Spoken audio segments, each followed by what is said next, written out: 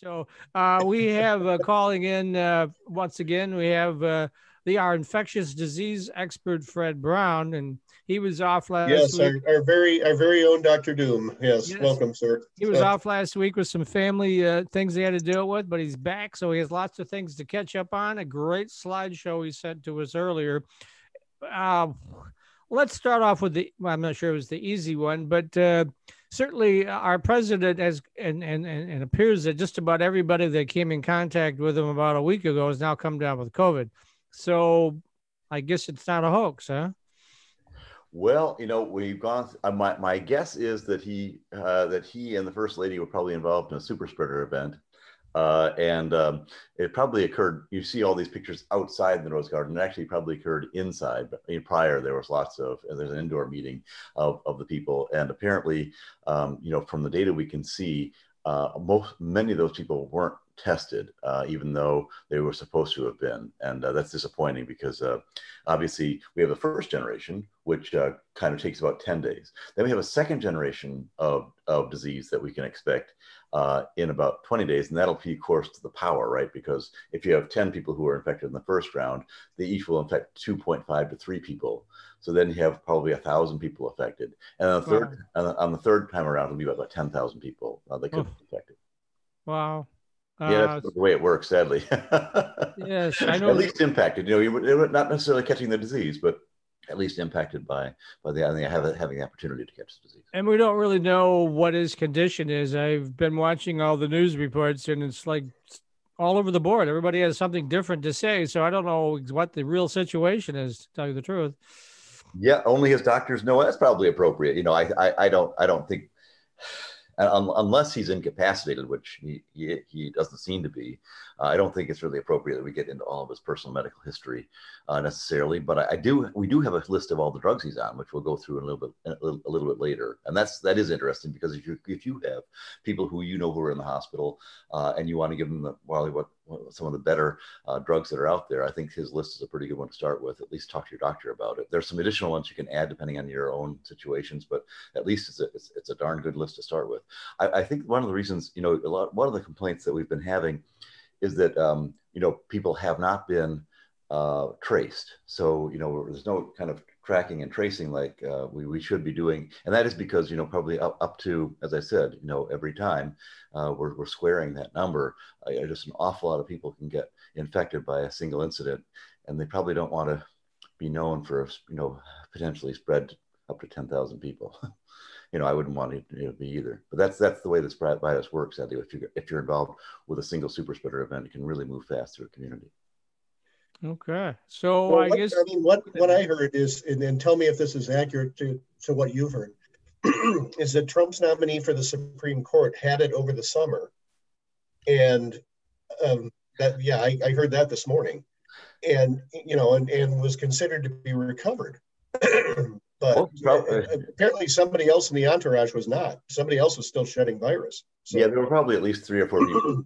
Given that even if they had done tests, there probably would have been at least 3 or 4 people in that group, given our infectivity rate among high-level executives and politicians. There should have been at least 3 to 4 people with the infection. She probably actually had antibodies and was relatively safe. Yeah. I didn't know about that. I didn't know that she had the disease over the summer. I'm glad she recovered from it. It'll be interesting to see, how we know whether there's a significant portion of the Senate that's affected. Yeah, that'll to be determined. So let's take a look at those slides. Oh yes, I'd be happy to. Speaking of politics, I thought I'd go a little bit local this time. Talk a little bit about Michigan, see how we're doing. One of the things that happened. Of course, over on October 2nd, was the Supreme Court ruled that what Gretchen Whitmer has been doing is unconstitutional. That she's been continued enforcing her executive orders even after April 30th, which is as far as the legislature allowed her to go. She's been kind of continuing to enforce new orders because. She, I think, felt that she needed to based on the data that was presented to her by experts. And in full disclosure, I am not consulting with the state of Michigan. I consult with 17 other states and 6 countries, but I don't consult the state of Michigan, although I live here, so I'm sort of interested in, in what the impact. Well, you know what they say: a prophet is never honored in his own hometown, right? So that's. Well, she's getting excellent advice. I put her response, as far as the health response, certainly among the top 10 states in the country. I mean, we've done a very good job. Part of it is we're 2 peninsulas, and that makes it easier, as Korea points out. But I think overall she's been responding, as well as can be expected. I work with a lot of states that aren't responding as well, and I've been sort of jealous of the way Michigan's doing. So I'll show you sort of what I was interested in is so on the first slide, I just said, here are the implications. Basically, she has had about 200 COVID regulations passed under the Emergency Powers Act of 1945. And by ruling that this action is illegal, about 160 of these regulations that she has passed have been ruled unconstitutional. I guess that takes up the higher court will execute this back down to the lower courts, who will implement, and that takes about 21 days from the point of the ruling. That would be October 23rd, 25th kind of time frame. And at that point, if the court moves forward with that, which they're expected to, of course, following the Supreme Court's ruling, then that would be when unconstitutionality takes effect. But immediately, the AG, the Attorney General, is going to stop enforcing the rules. Not that these rules were that onerous to begin with. I mean, none of them required jail time. They were all misdemeanors. There were some fines. Most of them are pretty hard to enforce, frankly. I don't think they've been terribly enforced, from what I can tell. I do consult with the state of Hawaii, and there we had several people getting $10,000 fines for disobeying the rules. So that sort of sends you at attention when you realize you got to have to pay $10,000. But here we don't tend to do that as much, and Hawaii is sort of an outlier because they are so concerned about their island getting taken over. In Germany, Switzerland, I'm a citizen in Switzerland. It can be $50,000 if you're caught. $50,000. Oh, wow. Yeah. Oh yeah, easy. Especially if you do it once, twice, 3 times. Yeah. Well, that's where all the little bald guys are with the money. So and trust me, they make sure you pay it. You will have you'll have police on your door that evening. Absolutely. So that just gives you a sense of people the countries who are really taking this very seriously, and people who are passing laws but don't really tend to enforce them that much, which is more of where we are in the United States. The HHS does have, Health and Human Services does have authority in each of the different areas of the country. They've got in the state we've got 8 regions, and the HHS can go ahead and limit crowd size in the event of epidemics. But unfortunately, the HHS, if you think about it, really doesn't have any police force or they can't really charge anybody if they break the rules that they've passed. So it's probably not going to be terribly effective. And of course, the governor can continue to work with the House and Senate to enact COVID legislation in the future, and I certainly hope they do. But so far they seem to have been pretty deadlocked. So this is my interpretation. I have talked to a couple of lawyers. The ruling is 107 pages long. I have looked at some of the summaries, like the cheat sheets, and read some articles. But I'm not a lawyer, so I don't think I've misinterpreted this. And of course I don't consult with the state, so I'm not involved directly in all the decision making. But this is what I believe is the case, and what everyone has reported to be the case. So there are 5 big areas that we really tried to enforce. The first one was the mask mandate. And you can read the actual law. That says that you've got to maintain your 6 feet of distance. You have to be able to, you can't just tell all your customers you can go ahead and not wear masks because everyone's allergic to masks. You have to actually enforce the mask if you've got customers who are in public places. So that's the rule. And that seems pretty reasonable. It doesn't seem to be out of the ordinary. It's very aligned with what is recommended. Although, I guess people are unhappy about having to wear masks. But if you can't maintain distance and you're pretty close to people, you should probably be wearing them. You should definitely be wearing a mask. I mean, there's no doubt about that. Restaurants at 50% capacity. This says that there are about 20 rules you have to obey. They reopened in June. As you know, but they said 50% normal seating, and all groups must be separated by 6 feet or more. And this is standard. If you can't separate more than 6 feet, the aerosols are going to come and get you, especially if you're sitting there for 45 minutes waiting for your dinner. So this makes a lot of sense in my estimation as a health professional. And you're supposed to wear masks at all times. So if you go to the bathroom, get up, take a look around, you're supposed to wear a mask so you're not coughing on people as you walk by them and infecting their food, which makes sense. Of course, if an employee comes down with COVID, you also want to close down the restaurant because you don't want people, serving food, having COVID. And of course, you don't want to, go to buffets and drink stations and things like that. So those are all shut down by that order. And so that's now no longer constitutional. Gathering limits. You can, indoor venues, 20 people per 1,000 square feet, as long as people wear masks. This is again about the 6-foot rule. Outdoor venues, 30 people per 1,000 square feet, or 30% seating capacity. So that gives you a sense of where they are. And this is pretty standard. Almost all states have this in place as at least a recommendation, if not a law. Bar closures, they shut down all bars that where they had at least 70% of their sales coming from alcohol. But the problem is we don't really track this at all. So we really couldn't tell who's a bar, who's not a bar. And it wasn't enforced. So we didn't really have an enforcement there. And you probably don't want to, go to bars who aren't enforcing this and having a lot to drink, because you start to lower your, you start to become more friendly and then start lowering your guards. And that adds a lot of challenges, especially if there's a lot of loud music playing and you got to shout over the stereo system. So that also makes a lot of sense to me. Unfortunately, it's now unconstitutional according to the Supreme Court. And work or office space. So if you go to work, before you were protected because people in Michigan who could work remotely are required to keep working remotely. That makes a lot of sense. And then they also laid out requirements for office space, including distancing and 6-foot distancing and signs about personal hygiene around reminding people, again, to disinfect high-touch surfaces. All this to me makes a lot of sense. It's all very much aligned with every other state that I've worked with. And in fact, every state that I've worked with has made this a law, not as part of the emergency order, but it just has become law. And Michigan has used the emergency order rather than the law. But this is very typical for most states, and most states, I think this is also responsible for most citizens to follow. So what happens now? These are unconstitutional. Mask mandate, restaurant restrictions and capacity, gathering limits no more, bar closures no more, working office space, you have to go to work if your boss tells you, or they can fire you.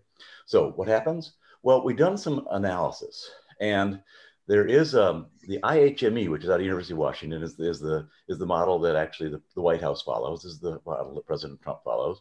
And they actually calculated what will happen if we continue with our current law or we allow easing. And the continuation of the current law is in the brown. And you can see that we're anticipating that, and this is very, I have my own model, but this is within 10% of my modeling. So it's very, and it's pretty conservative, frankly. It could be a lot worse than this. It probably won't be better than this. And we've got, you can see that basically, if you ease, we think we're going to have 37,658 on average within our confidence interval, extra cases. And if you think about how much each case costs, Avalier is probably the leading consultant in this space. And they're saying it costs $23,489 per patient in the United States. Michigan's a little bit more expensive than average. It's probably around $25,000, $26,000. I just use their average to be conservative. Some people are estimating that these costs are actually closer to $70,000, especially if you're uninsured. But $23,000 is an average. Yeah, it costs a lot of money to go to the hospital. You're there a couple of days, just sitting there. It's expensive. And then, of course, that about a third of patients have long haul effects. And what I did is I said, well, if you look at the long haul effects, these are effects that you cannot cure. Permanent scarring of the lungs, tachycardia, and permanent inflammation of the heart, central nervous problems. Heart and central nervous problems are a lot more expensive. I use the COPD cost per year of $5,200. If you use heart, lungs, it's probably close to 7 times that. So it'll probably cost you between $25,000 and $50,000 a year. But let's just use $5,000 a year times 12,427 patients is $1.3 billion of cost that this is going to cost us as a result of that just in the next 2 months. And you can see that this curve keeps rising, right? I mean, it's not stopping. There's nothing to stop it at this point, right? We don't have mask wearing. We don't have we don't have gathering limits. We don't have bar limits. We don't have employer limits. So without the virus, nature is just going to keep going. So this graph it shows upward trend. That's not going to curve down. The bell curve isn't automatic. It's something they have to work on. So that's going to keep going. And then when you throw in the seasonal flu, right? Oh, you throw in the seasonal flu, another 200,000 patients, all of a sudden you're getting pretty close to overwhelming some of our hospitals. And that causes death to go up. Well, I didn't even throw that in, by the way, Mike, just so you're aware. Here's what our death rate looks like. And you can see that basically the Supreme Court ruling that just occurred is going to cost us about 3 times the deaths. Most of these people will be in their 70s and 80s, but there'll be a good number of them who are in their 40s, 50s, 60s, a good number. Probably 10, 15, 20%. So you can see that we're really going to pay a lot for this, for our health, unfortunately. Now, it may have been the right thing to do legally. The first, there were 2 big things that were struck down. The first was the 1976 law that was unanimous, but the other law was interesting. It was struck down by Democrats and Republicans. The Democrats voted 3 against voting it down, and the Republicans voted it for voting it down. So somehow it looks like politics really got into this decision. And if you're going to be political about your decision, then you should be held accountable for the full costs. And so, next time you see a Supreme Court judge, you ask them why it's going to cost us 250 people a day dying in order to preserve the law that they felt that politically they had to support. It's disappointing. Well, since we're choosing the Supreme Court a month from now, November 3rd, I guess these are relevant questions to ask, right? Absolutely. I think it's a fair thing to ask them about and hold them accountable to. So when you add all the deaths up, it's going to be about 2,000 extra deaths. And if you do the math, we that's about 20.4. That's the standard calculation that the government uses for the worth of a person. Then using that number is about $20.4 billion. Wow. Of cost that this is going to cost us. And that's just the next 2 months. We're not talking about a year from now. We're talking about the next 2 months. This is a very, very expensive decision that was made with, without much consideration, I think, about health consequences. What do you think the likelihood is that even though some of these rules have been struck down, that the business establishments or the patrons may still, do the things they're supposed to do? Is that likely or not? I think it'll be mixed. I think there are a few that really want to open up, and they've been pushing hard to open up. Otherwise, there wouldn't have been a push, to have brought this forward at the Senate and House of Representative level. Well, yeah, and Dr. Fauci was just quoted as saying that we're going to have to hunker down this fall and winter. I feel like I've been hunkering since March. I haven't been in a restaurant or a bar since March. I only go grocery shopping when I need to. It's not like Yeah. And if I'm in a place where people aren't wearing masks, I'm right out the door. I'm smart. I think that's probably smart, just because this thing is so contagious. And I was up north last week, and I went to these different groups, and I went to all these different shops, and I went shopping with my wife. She wanted to buy some new things, and each of them said that each one of them had been sort of, people had come in without their masks, and they really didn't know what to do about it, and they didn't really want to be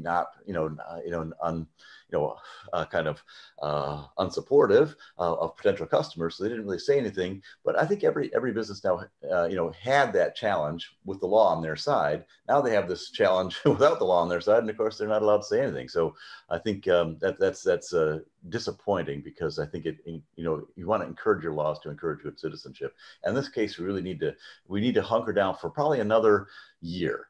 I hate to say it, but that's about how long it's going to take for a good vaccine to come through. I think Mike's hiding behind his microphone there. Yes.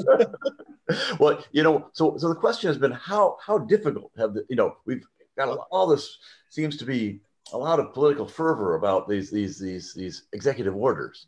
And so I wanted to kind of compare, and in fact, this is actually in the model. It kind of compares, what we've been doing. And they said in Michigan, we're about 35% compliant with mask use. So if you go around and you figure every chance you get to wear a mask versus how much you really wear a mask, it's about 35% of the time. And I have to admit, I'm probably at that level. I'm when I think about all the chances I should have been wearing a mask, and didn't I say probably a third of the time I've been doing it right, and about 2/3 of the time, I'll be out there and I won't wear them. I try to do better than that, but that's about saying about on average, based on observation, and they do this out of the University of Maryland. Michigan's about 35%. That's about the same around the country, about 35%. Now, if you were in Taiwan, you'd be a real outlier, because in Taiwan, where they really do wear masks effectively, they're at 95%. So I mean, they're wearing masks to bed. I know I'm joking. Every time you see someone outside, you will almost always see someone wearing a mask, and that's because they actually enforce this pretty carefully. So that sort of gives you a sense of where, how to compare yourself with how really invasive the executive orders have been. And I don't think they've been that invasive, if you really think back on it, compared to how many lives they've saved and how much good they've probably done. But for some people, it's been a challenge, and for some business, it's been a challenge. Now, the other big question is about mobility, and this is coming out of the mobility matrix from your phone, and people are tracking how much mobility there is. And you can see that back in April, we were way down. We were minus 65%, 68% mobility rating, and right now we're at about 10%. So, in other words, what you were doing in 2019 compared to what you're doing this year at this time, the difference is about 10%. So we're not really that impacted by these executive orders, even though they seem to be getting a lot of attraction and having a lot of political fallout. And in fact, if we were to say, let's go ahead and try to get to the same health effect that these 5 mandates create, how much mobility would I have to stop if I stopped wearing masks, doing all these other things that now are being required? And the answer is you'd have to stop moving around 63%. You'd have to be down at where you were in April to get to the same public health effect as this sudden Supreme Court mandate says, let's limit all these rules. If you really want to get down to the same health effect, you've got to stop moving around by 60%. That is a big imposition, in my view, and allow a lot of people who don't want to, or some people not to do all these things that I think are important, and to impose then me having to stop moving around 63% in order to maintain the same level of health effectiveness. That to me is a much bigger imposition on me than I was having on you, asking you to wear a mask and not having gatherings of more than 20 people on 1,000 square feet. So I think the Supreme Court got this really wrong.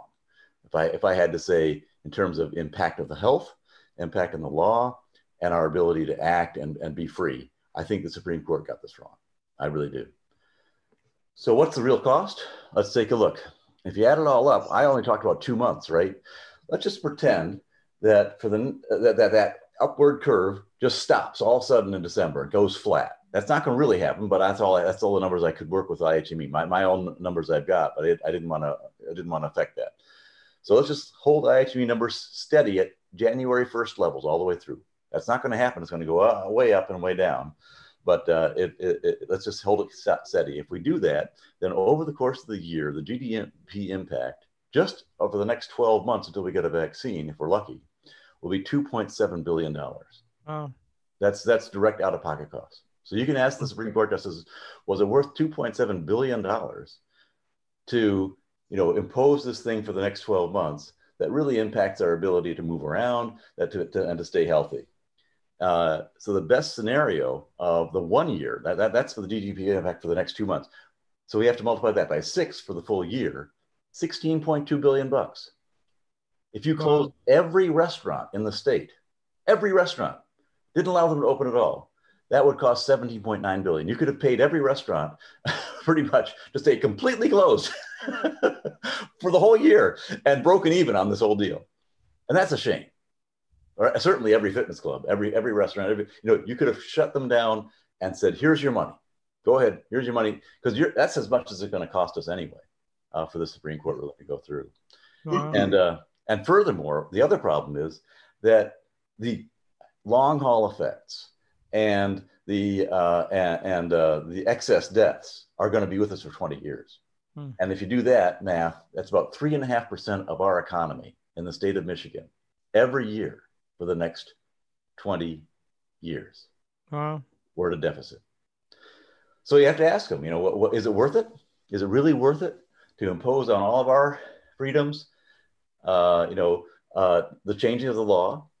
And then the biggest issue, I think, is the fact that Michigan is going to be unable to respond quickly. just as we're going into the fall season, just as we're going into the flu season, just as COVID is going to ramp up its speed in the cold. So this is exactly the wrong time to have this opinion. It's going to really impact us badly, and we won't be able to control outbreaks across the state. We'll have, little HHS kind of interventions in Grand Rapids and Detroit, and everyone will be moving around the state and infecting each other. And it just comes back to the fact that we've got an exponential growth epidemic, an exponential growth virus, and all we can do is respond linearly, right? It takes us time, it takes us, and the governors is the only one in this position, and I think President Trump knew that when they said the governors have to respond. Here, you guys have to do this. And it's unfortunate that the Supreme Court in Michigan has been the only state in the country to override the government's ability to have executive orders, if I understand it right. And that really is going to hurt us as a state. Right now, we're doing better than most states, and in the future, we'll be doing a lot worse than most states. And it'll take about in the November timeframe to start to feel this, but we will definitely feel this.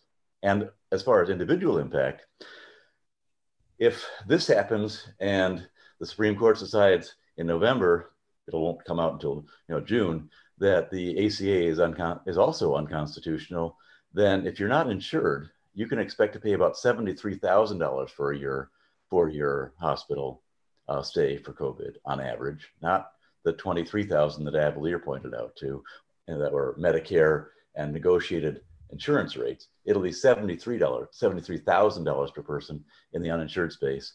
And if you got long haul, it'll probably be considered a pre-existing condition, and you can expect to pay about $20,000 a year out of pocket for your COPD problems. I'm afraid I'm going to have to cut you off at that. We got a hard stop at 3 because Dave has another show he has to produce. So, I understand. Let's. What do you want to leave folks with here in the last 30 seconds? This is pretty scary.